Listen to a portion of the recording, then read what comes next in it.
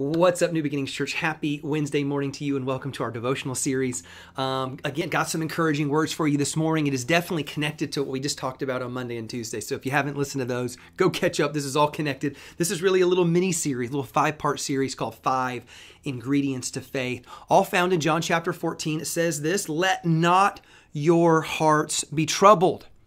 Believe in God, believe also in me. We talked about this, that peace always begins with a person, and that person is Jesus. It's not about the absence of conflict. It's about the presence of a person. And then he says, in my Father's house are many rooms. If it were not so, I would have told you that I go and prepare a place for you. So the second ingredient to peace is knowing that you have a place. I think it'd be incredibly unsettling to think I'm homeless and I have nowhere to go. I'm not sure where I'm going to lay my head down tonight. And Jesus is promising these disciples, hey, life will be turbulent, but never forget that you have a place in the Father's kingdom, even inside the Father's home. But the third ingredient is right here. And he goes, and if I go and prepare a place for you, watch this, I will come again and will take you to myself. I will come again. The first ingredient is the person of Christ. The second ingredient is the place. But the third ingredient to peace is the promise.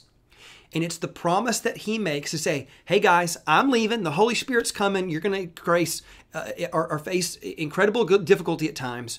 But know this, I am coming back again. What an incredible promise. I have 3 kids, and especially when my kids were younger, I remember experiencing this. So like every year I would go on like a golf trip with my buddies, and I'd, go out and play golf for a week in Las Vegas or something like that. And I remember, particularly my kids being like, no, Daddy, don't go. No, Daddy, don't go. And I'd be like, no, I'm going. I need to go. I need to golf, And, but I would always do this right here with my kids. I would always make them a promise. And I would say, hey, you don't worry about one thing. I'm only going to be gone for a little while. I promise I'll be back soon. I'm only gone for a little while. I promise I'm going to be back soon. And then, of course, even while I was gone, if they ever were like, oh, I miss Daddy, maybe at tuck-ins or something like that, my wife would always be like, hey, I promise it's only 1 more day. It's only 2 more days. It's only 3 more days, whatever it was. I promise Daddy's coming home.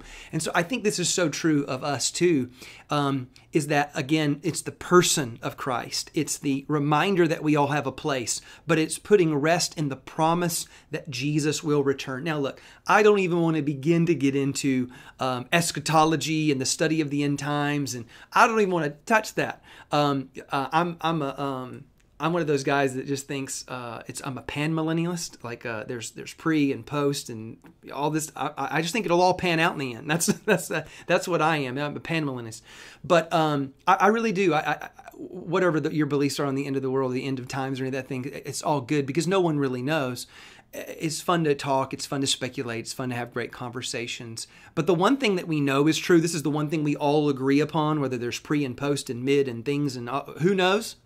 Jesus is returning again. I don't know when, and I don't know how, but I put faith in that. Like I put trust in that. I can, every once in a while when my heart is troubled, I can take a deep breath, remember the person of Jesus, remember my future place and home, and even remember that there is a promise that Jesus will return again. And maybe, just maybe, that will even happen in my lifetime. I just want you to know that you can put your faith in the promises of God and the promise that Jesus will return again. Church, I love you. Let me pray for you. God, I pray that, God, our hearts would not be troubled today. God, there's every reason in the world, maybe every reason in our circumstance to be troubled right now. But God, we're not trying to just avoid trouble. We're trying to connect to your presence and to your promises, Lord. Help us today, we pray. In Jesus' name. I love you, church. I'll see you tomorrow.